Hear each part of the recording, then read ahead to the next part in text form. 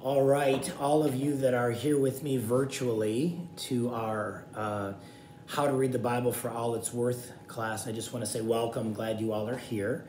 I'm going to just begin this time with prayer. Can we just all bow our heads in prayer? Lord Jesus, I thank you so much for your word. Your word is living, it's active.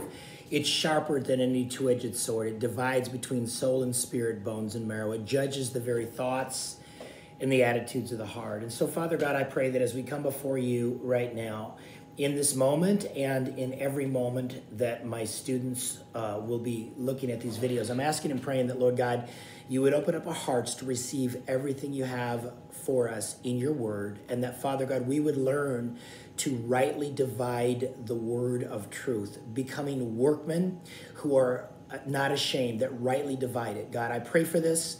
And God, I pray that your Holy Spirit would overshadow all aspects of this time together. I pray in Jesus' name. Amen.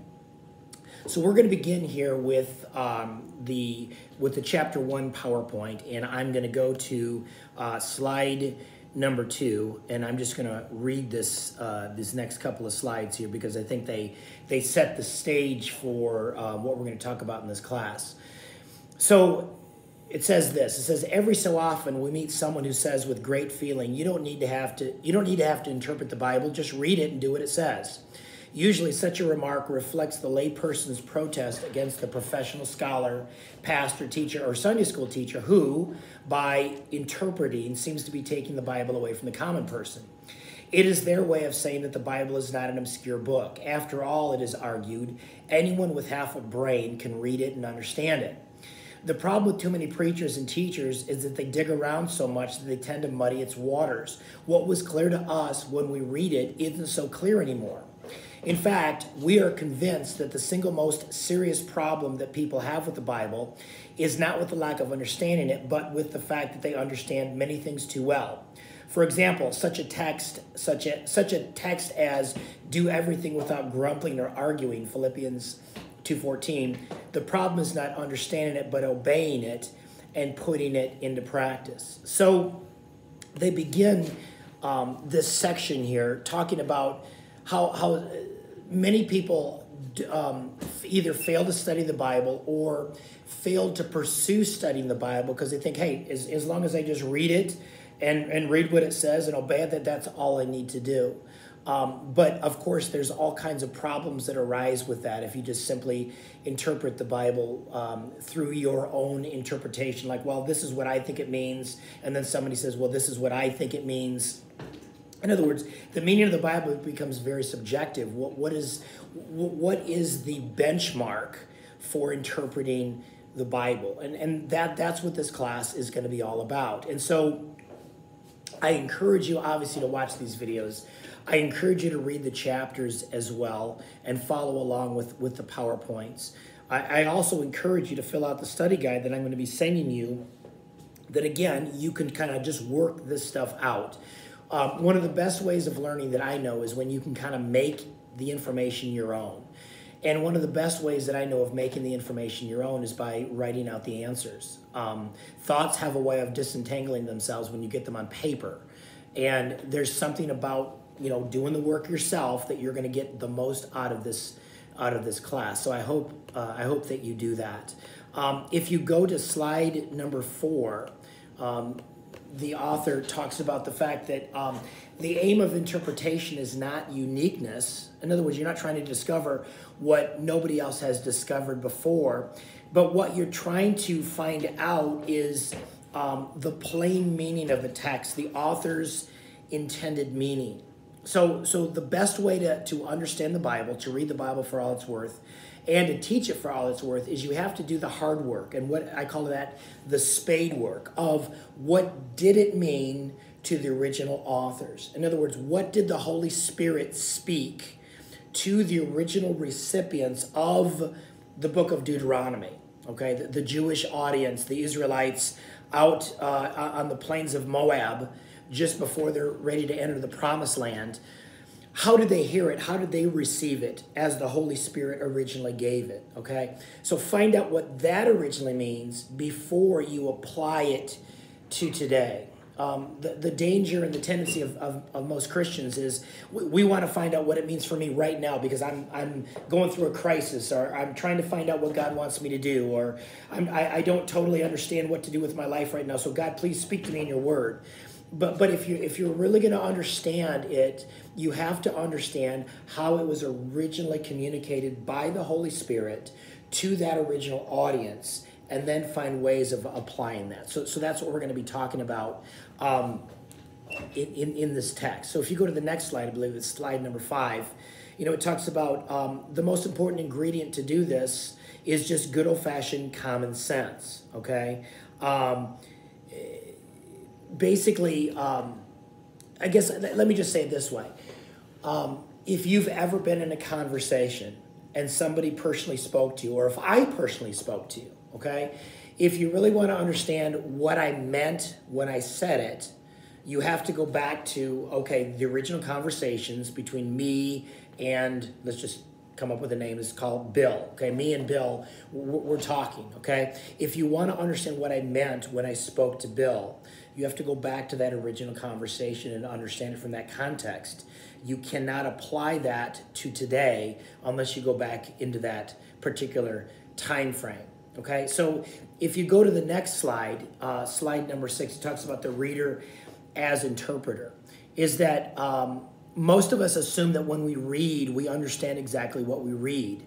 And many times we think that our understanding of what we read in the Bible is exactly the same as the Holy Spirit's intent or the original author's intent. And what we've got to understand is we bring to every text all of our experiences, all of our background, all of our culture, all of our prior understanding of words and ideas. Okay, so we're gonna inject that into the way we understand the Bible.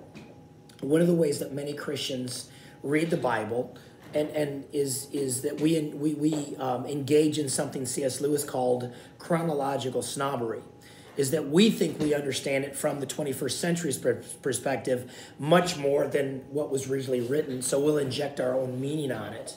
Another way of terming this is what historians called engaging in the fallacy of presentism. What's presentism? Again, injecting our own interpretation on an ancient text, okay? In other words, something that many opponents of the Bible will do, that they will see examples in the Old Testament where it almost seems like God is condoning slavery. And they say, see, the Bible condones slavery.